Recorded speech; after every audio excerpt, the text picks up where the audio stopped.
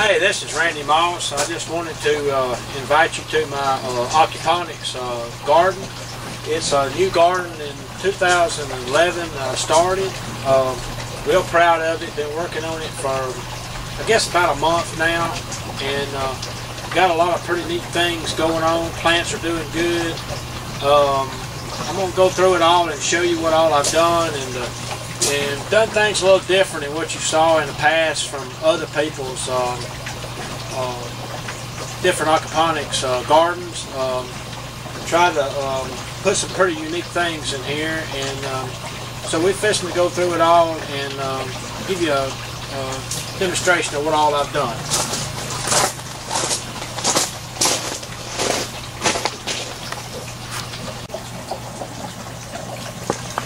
Here we go inside my aquaponics garden. This is a greenhouse that's that I have constructed. It's 10 foot by 44 foot long. Plenty big enough to support a very large aquaponics garden. Here's some romaine lettuce, which is doing quite well. Got some strawberries we just have put in about 2 or 3 days ago. Already got blooms on them. They're doing great. These beds are the flood and drain system with a bell siphon that I have made, which I'll get into in another time, discussing how to build one of those that actually works. A lot of people have a lot of trouble with them. We've been having great success with the one that I have built, and it's doing quite well. And these are the grow beds that I made. They are constructed out of cattle feed troughs. They work great. They're around 2 feet wide, about a foot deep, which is great for a grow bed. And they're right at 7.5 feet long. And I've got regular brown gravel in them, which is a great media. The pH is very good on it. Had some volcanic rock. I do not recommend using that.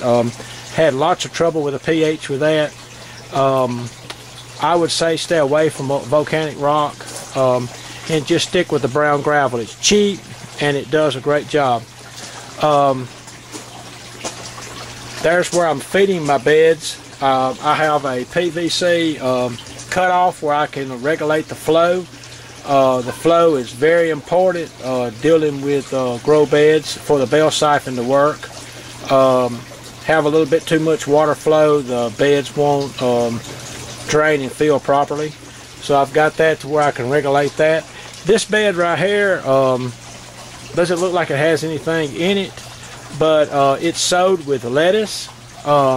I've got baby leaf lettuce, which is starting to come up. You can see one right there. They're starting to peep their heads out, and I've got spinach in this, and also another type of lettuce, which is going to do quite well. Here is my fish tank. I've got one of these. It's a food grade container.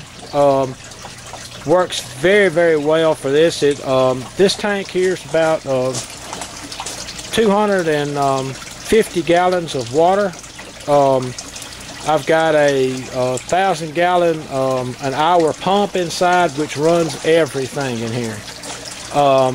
It's doing great. You can see the bell siphons already starting to empty, and it's feeling empty quite well. And water level is coming up on this bed. It's already drained out, this bed right here.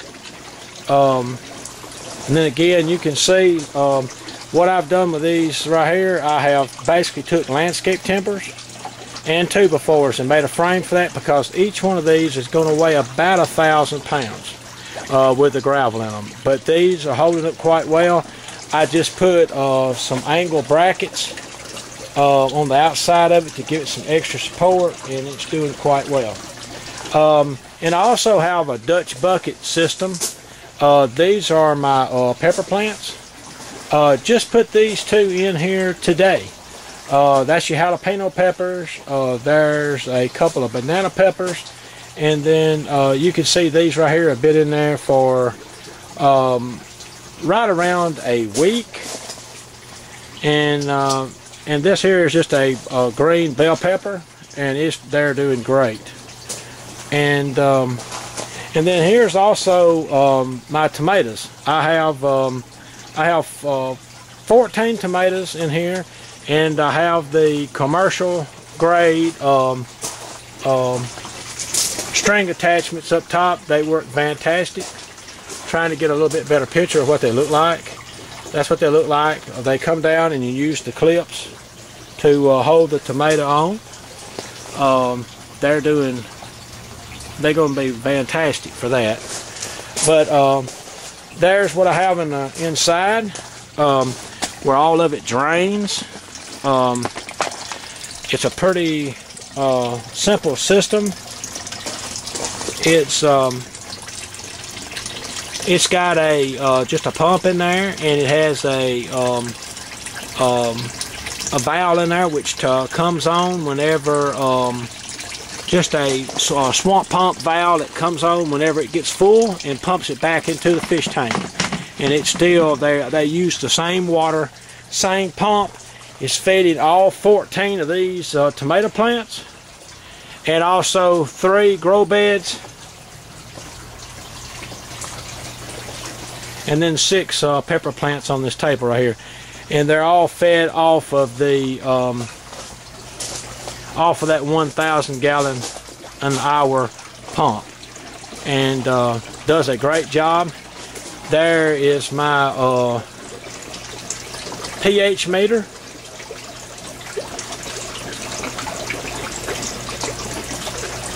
I'm just now into the officially cycling of this bed. The pH is running just a little bit high on it, but it will be coming down very shortly. It's doing very nicely. I've put some liquid seaweed extract in my tank, and also put some liquid bacteria in there to get it started. Just done that today also.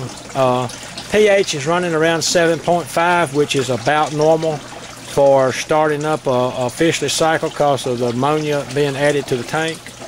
But other than that, it's working fine. Everything looking good. I've also got a hydroponic that I'll be doing outside. I've got about 30 more plants, 30 more Dutch buckets that I will be putting in hydroponic outside. So I'll have the aquaponics inside, hydroponics outside. Have 2 fans at the back with a automatic temperature control on them. When it reaches 80 degrees, they come on and start sucking the hot air out of here, and it keeps it relatively very nice. And but that's the first showing them a greenhouse. I'm going to show other as it progresses and everything starts tightening up. I'm also going to show how to build a bell siphon that actually works, and get into the details of your Dutch bucket systems and all of that, because I do have the bugs out of my Dutch bucket system, and it's working fantastic. And just wanted to let everybody know how to do all this stuff, where it'll be easy for you for next time. And we will, and I'll give you an update very soon.